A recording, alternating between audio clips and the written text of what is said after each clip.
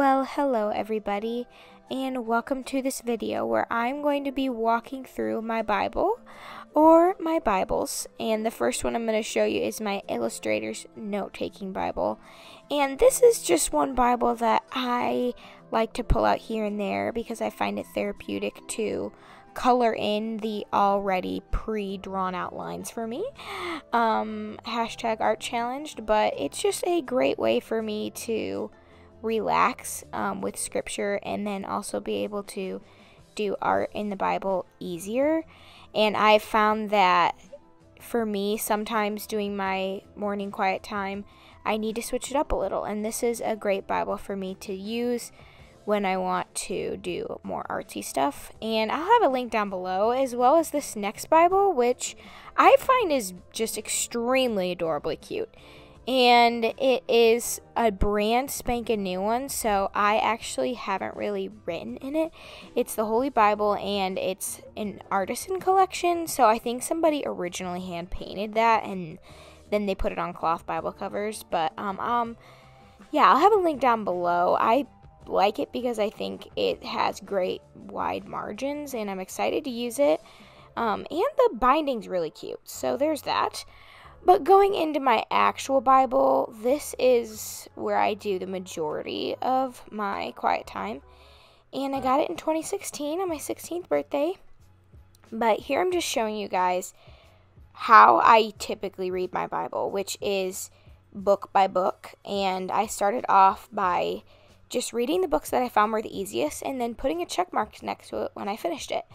And that motivated me to continue reading my Bible when I was able to check that I finished a book off.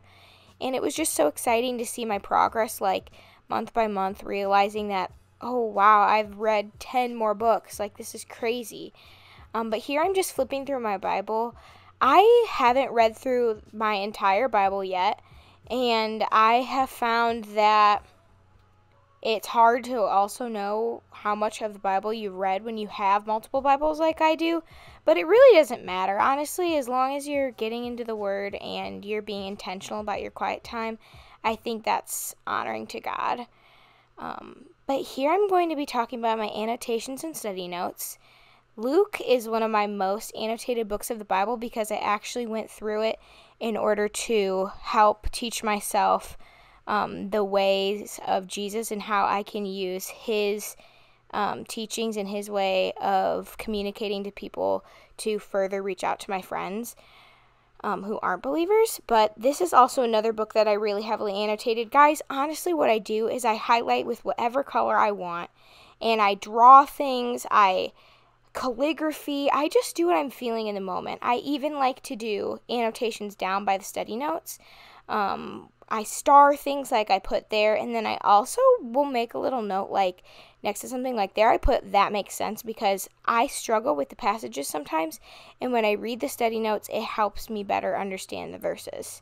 And something that's special about this Dr. David Jeremiah Bible is that he also does more in-depth sections like that, which talks about how to reach out to your friends once again, and more in depth about my calligraphy.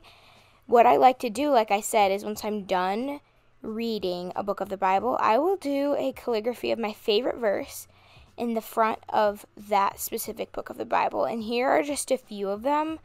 I have them in a lot of them. I just find that it's also another great way to incentivize me finishing reading a book of the Bible, is the fact that I get to pick out my favorite verse and write it in the front. And here I have my washi tape coating, which, guys, if you haven't seen my washi tape coating video yet, I will link that down below because that is more in depth about what I do when I washi tape coat. But this was something that I really got into for a while and I've kind of fallen out of. But basically each washi tape kind of represents a symbolism in the Bible, so, or not even a symbolism, but just a theme of the Bible. So I have ones on prayer, I have one on persecution, I have ones that show the love of God, I have God's promises, and more.